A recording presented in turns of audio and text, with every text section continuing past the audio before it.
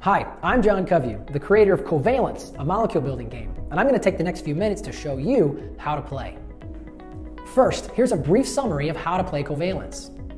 Covalence is a cooperative game. One player takes on the role of the knower, and that means that player knows what secret organic molecules the other players, the builders, are trying to build. But the catch is, the builders don't know what they're trying to build, and the knower may not verbally communicate to them. The knower communicates with these clue cards. The first clue the knower gives is free, and after that, the builders must spend a clue token to get more clues. When they think they're right, they'll spend a guess token. If the guess tokens ever run out before they finish their secret organic molecules, the game is over. However, if they're able to build all of them before the guess tokens run out, all players win cooperatively. Here's how to set up Covalence. First, you'll want to decide whether you're going to play the easy, medium, or hard version of the game. I suggest playing easy to begin so you can learn the rules. Now, decide who's going to play as the knower, and they'll sit in front of these cards and the builders. We're setting up for a 3-player game, and in a 3-player game, 1 player will play as the knower, and the other 2 players will play as the builders. In a 2-player game, you'd have 1 builder and 1 knower, and in a 4-player game, you'd have 3 builders and 1 knower. Now, we'll shuffle our organic clue cards and deal 4 of them face up in the center of the table in front of the knower. If any of them are duplicates, we'll reshuffle that one back in and place a new card out there so all 4 are unique. We'll do the same thing with our numbered clue cards. Now give each builder 3 carbons, 1 nitrogen, and 1 oxygen, and 7 hydrogen tiles. You'll notice these are double-sided, so if you need a double bond or a single bond for either of these, you can flip it over to find the other on the opposite side. Now in a 3-player game with 2 builders, you'll have 6 guess tokens and 7 clue tokens. In a 2- or 4-player game, you'll have a different number, but you can look at the rule book for how many you need. And now you'll take your easy molecule cards, shuffle them up, and place 3 of them at random in between the knower and each builder. So this builder will need to build these 3, and this builder will need to build those 3.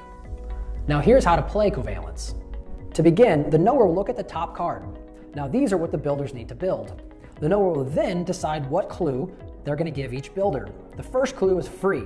So here I might give the clue. The clues will immediately refresh, and then I will give my clue to the next player. And again, the builders do not know what's on the other side of this card, only the knower does. Now the rules for giving clues, I may give a maximum of 1 of these green cards. These are your organic clues, and then any number of the number clues down here. So I could try and make the number 7 by giving a 4 and a 3 hydrogen.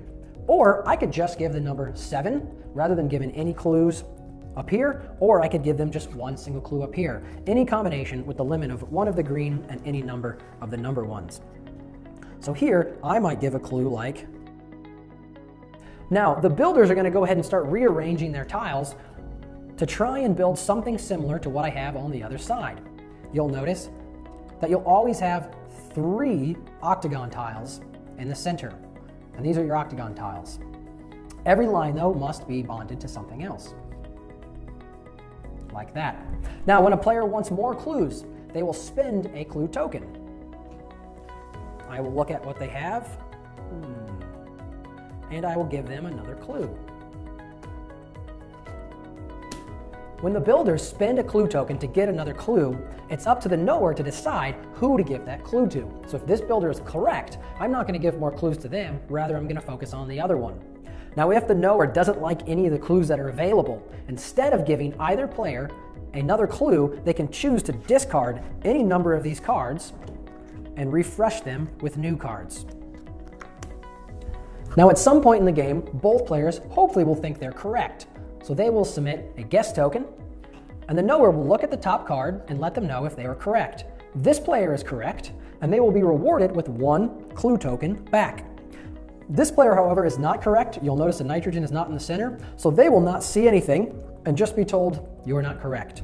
They will still need to pay clue tokens to get more clues, but the player that is correct will shuffle all of their clue cards back into the decks over here.